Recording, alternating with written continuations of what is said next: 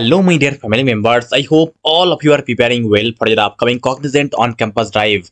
I should tell you that Cognizant has stopped their off-campus drive for 2024-2025 batch. Now they have officially started the on-campus drive for 2026 batch. And very honestly, they are going to hire 10,000, almost 10,000 candidates in this year. So don't lose any opportunity you have. Okay.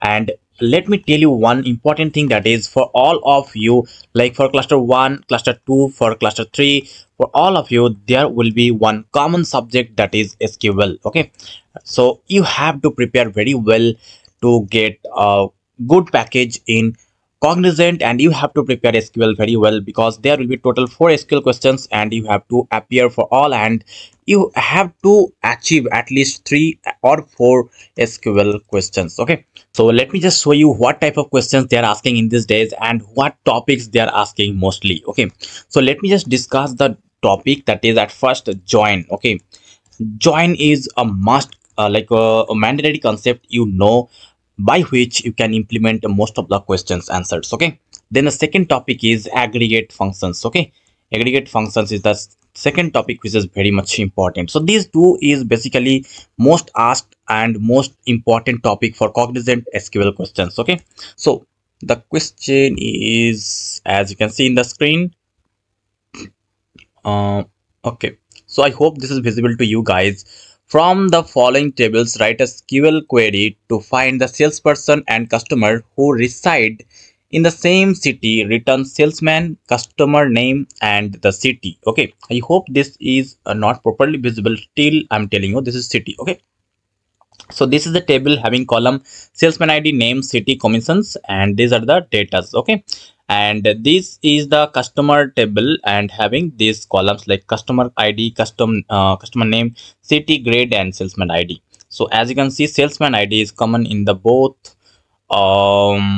table. So this can be our foreign key. So what we have to do, we have to return the salesman, customer name, and the city where the city of those persons are same. Okay, they are residing in the same city. So let me share the answers, but before that guys, I want you to have the prime materials of Cognizant, in which you will get all the recent questions with answers, all the previous year questions, all the technical questions. For all cluster you will have the questions, like as you can see, the students are giving us the feedback, like as you can see, I love this content of Cognizant. It has everything for my cluster as well as the other cluster, from communication round to interview round, all the roles, all the materials are available, right? So this is the feedback of our materials. So please have these materials. Just visit topmate.is/technology.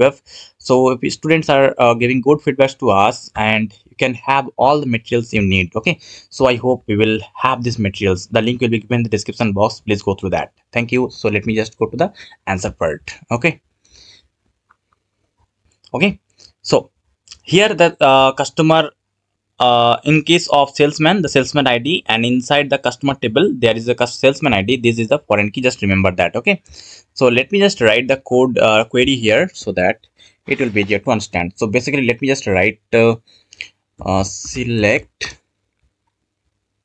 I hope this is visible, select what we have to find, that is name of the salesman, then customer name, and the city, right? So these 3 fields we have to fetch from those tables.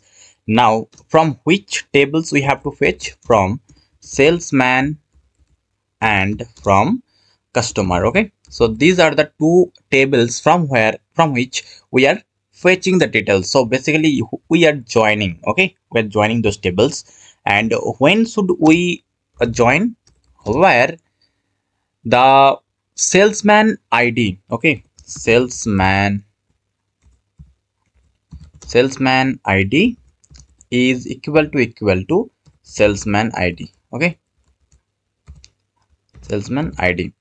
But one problem will be occurring. Just we have to refer this salesman as, let's say, S, and this customer as C, to make them uniquely identify. So salesman is, right? So this is the name from the salesman table. So s dot name we have to write, and this is the customer name. This is from the customer table, so we have to write C, and this is the city from which Yeah, from both we can write. So let me just write this from customer. Okay, so customer dot city, and this salesman is from salesman, and this salesman ID is from customer table. Okay, so now let me just validate and submit the code, and let me see if this is producing right output or not. Okay, so as you can see, the name is being shown here, and the customer name and the city, as you can see, they are like James Hogue. This is the name in the salesman ID,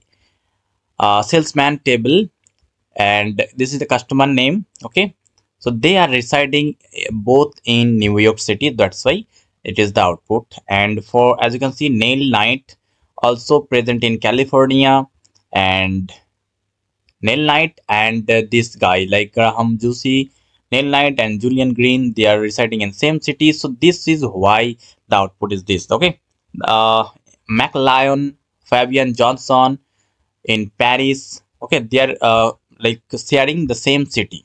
Okay, so I hope you understood, right? So this type of questions you will see in your exam. So let me just share one question which was really asked. So this question was for the practice purpose. I'm giving you one really asked questions. So the questions look like this, very easy, but still this is being asked. Okay, so there is a data given to you. Okay, there is a given data like name and ID. Okay, so name and IDs are given to you, and you are asked, oh, print the name in this format. Print the name in this format. Just print all the last name. Okay, all the last name,